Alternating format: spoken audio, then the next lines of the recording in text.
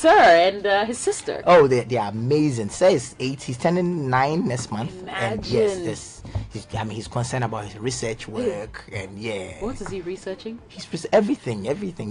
He's every weekend. I mean, he doesn't have any time to play. I mean, when you talk to him, he wants, I want to do my research, and you should come and see him doing his PowerPoint. Hey. Yes, every weekend, and he's trying to take in all the knowledge in the world at once. Interesting. And it's interesting to watch him. I wonder what it will be like to be. I mean, I know about Sir because obviously you do these whole radio interviews from time to time with him, and on social media, on Instagram, etc. We see him on your videos, so. Yes. I know a lot about him in that regard. What is it like, though, being his father? Because he seems to be one of those... Yeah! Because I remember when he was 1.5, you come, Daddy, difficult one coming up. So how did God make himself?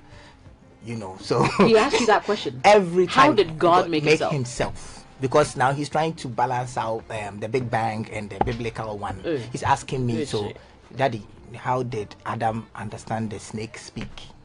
What happened when this? So, I mean, are you saying that Adam could speak the language of the animals?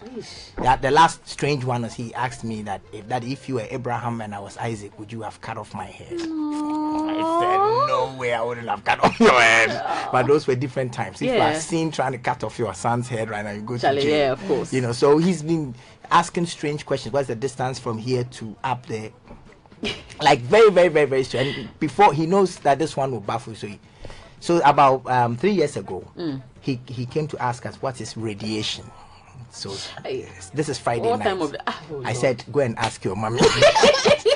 And then the next morning, he came back and said, what is radiation? I said, ask your mommy. My mommy said I should ask you. So on the Sunday, he said, Daddy, this radiation guys don't know. Can't you Google it? What did you know about Google before coming to you? Why do I have a feeling he already had the answer? Oh, don't mind him. Don't mind. He has a troublesome It looks kid. like you guys are really enjoying being parents. That's what it seems to those of us, who are observing. It's true. It's true. We're having fun. Because I know that whatever it is that you are doing, if you decide to make it fun and exciting, it is what you've decided it is. True. And so I am not letting the whole concept of being a parent or being a husband, I don't let it come into my way. I always look at it from a silver lining point of view, because if I didn't have a son, if I didn't have a daughter, would I be happy? Yeah, so since I am enjoying it, I've decided to make sure that I put in all the necessary effort to make sure that I can enjoy it for a longer time. Right. So it's stressful sometimes, but I enjoy it. And this isn't the first time I've said this to you. You guys, you're one of the few families that leave the rest of us jealous. It could totally be a publicity stunt, and I don't know what happens in your bedroom, so to speak. I know it's not going to be all rosy. I mean, there are those moments, but I think you and I use this word very lightly, you play it out very well. It's not played out. To tell you the truth, the first 7 years of my relationship, the biggest joke in my family was, are we having our first fight? The first 7 years. We've been married for 9 years. And you hadn't fought since then? Never. You hadn't fought for 7 years? I'm telling you. It is during the 7th year that we had a proper fight. And was it a major blowout? It was a disaster. What was it about? I can tell you. Why not? Who's Go on, man. Tell us. Come on. Yeah, man. It was something else. It was something else. But the first 7 years. And then we had a fight. And then beyond that fight, then regular. Yes, a few times, but it borders on the lines of leadership, because I work with my wife, and then her leadership style is very aggressive, and I'm passive in that, so finding a balance. Some of the decisions that she makes regarding business, I think, no, this should have gone like that, but because she is who she is, so one of them backfired in her face. I told you so.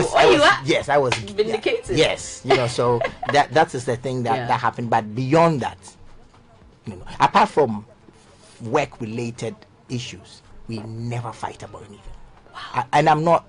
You're not even I'm not playing now. Really? If my wife wasn't an introvert like she is, it would have been something else. If she was like me, you could show you every. I think that by now we would have had like keeping up with the Kardashians. You have the OKs. Y'all should totally do it. That she won't do it. She won't do it. She won't do it. She wouldn't let cameras into her life. No, like no. She won't. She's a very, very quiet, private person. And even look at what we do. Yeah, that's interesting. Yes, because I've hosted her on Sister once. I remember. Yes, and that was quite an interesting episode. Just even hearing, how she thought about various issues. Yes, great stuff. It's wow. And another thing that's interesting is that if I go out and I meet a girl that I'm having a crush on, I can go home and tell my wife. No. Charlie, I met Jessica today. You're Charlie had kidding cleavage. me. Charlie, Jessica. Charlie, can I call her? It's over Fioko. Oh, and really? Yeah, same way. And you guys just joke about it? Yes. So if every time I've seen you and I found you interesting, I've gone to tell. Yeah. This is it. Have you ever cheated on your wife? No.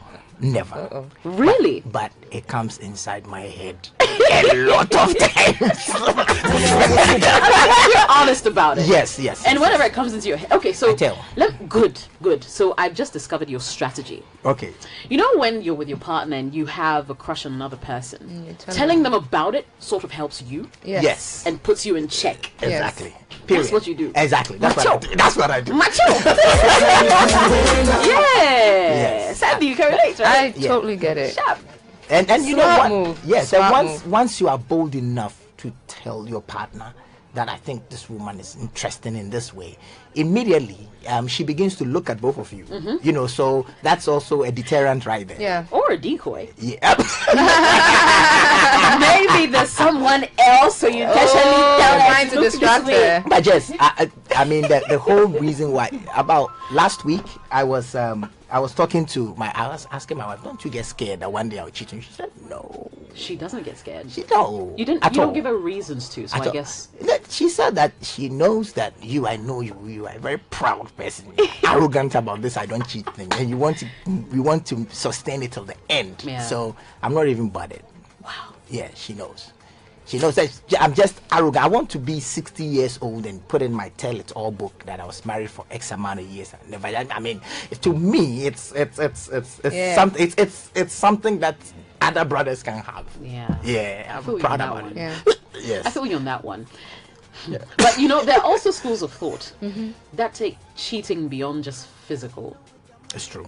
So have you been cheating your head? No. If this is how if I see you and I find you interesting and I begin to send you love emojis and I begin to awaken that side of your thinking to let you know that something could have been to what might have been but never was, then I'm cheating. But if it's in my head and I've not told you, you don't know about it, so you can begin to see my wife in a certain way, then I've not cheated. Plus the cheating is also not just an issue of physical. It's also doing something beyond or behind somebody that you've promised that you won't do. So if I've already gone to tell the person that this is in my head, then I'm not cheating at all. So if it's in my head and you and I begin to have that discussion and that route without her, and I'm sharing things with you that I'm supposed to share with you, then we are cheating on her. Right. But if I'm not doing that and it's in my head, then you're good to go. Exactly. And I've also even gone to move to the next level of telling her that this is in my head. There was one time that she used to work with Unilever. So her bosses were in Korea. She was employer brand specialist for West Africa. Some work with people from Ivory Coast, Burkina. And so when in the evening when I come, she said, I'm tired, I need to finish this proposal. I said, really? There's this girl that I am eyeing. So this is her number. Call her, tell her that I want her to come and continue this job for you. Eesh. Yeah, because you have to be in the know. But this is what I am thinking at this time. And then she quit the job to come and work with me. Charlie, so 42 years of life. I need you to just give me your top 3 life lessons. What would you say? I mean, what has life taught you? 42 years. The first one that all my younger brothers know. No assumptions. Never. Every time I have assumed anything, I have caused trouble. make sure that you hear the full length of the facts before you make a move. Okay. Assumptions. No assumption. I'm taking At notes. all. Okay. Because once you assume, that's your ego speaking to you. And you might, no assumptions. The second one is that